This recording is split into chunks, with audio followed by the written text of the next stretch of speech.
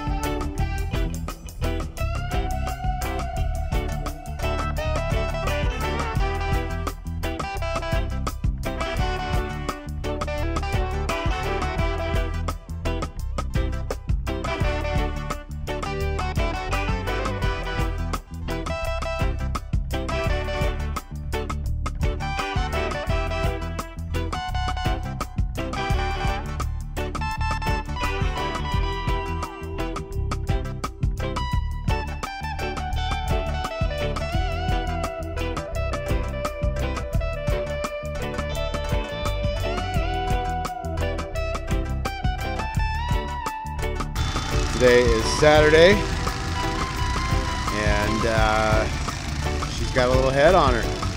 Looking pretty good. It's a 32 foot tall, 220 foot long.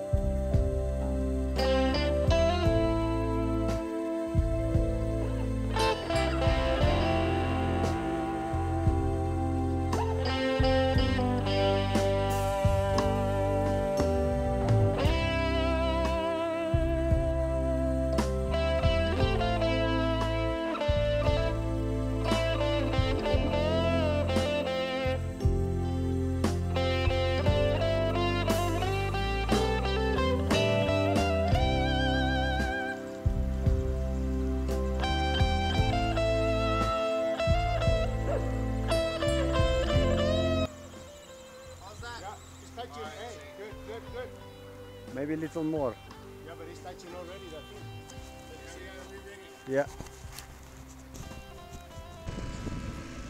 So here we were able to pull the other end to the bay above the shore with the pulley, and we have to pry bar it to release it from the bag, actual bag itself. And it went by 15 feet or 10 or 15 feet. Now it's safe and secure in the bay, in the shore.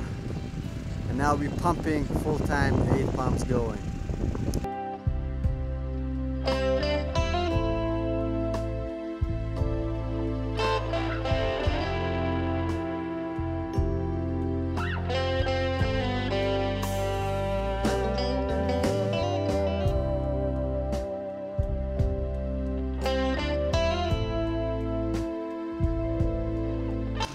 Monday, June 9th, 32 foot tall AquaDams, about 5, maybe 6 feet above the lake.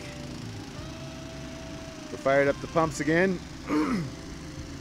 Today we're gonna install the 20 footer and hopefully get the 12 footer into the water here.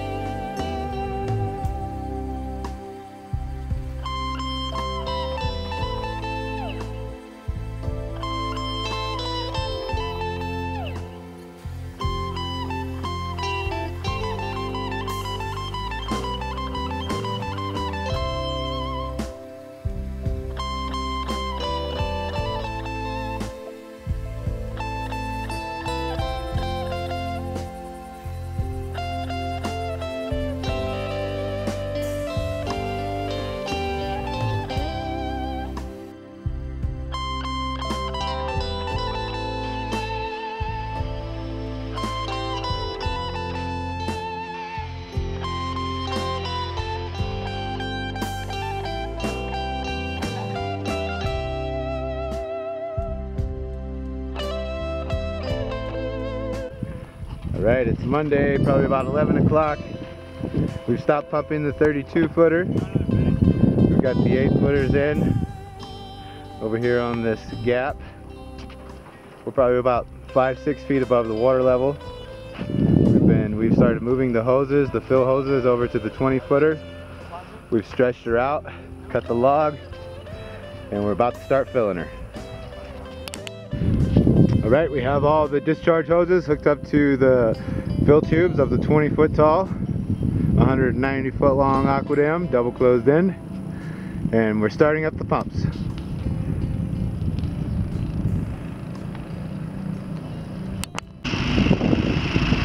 Moved all 8 pumps over here, started drawing out of the dewater area because it's 18.5 feet right over here. 17.5 to 17 over here. 17 over here, 17.5.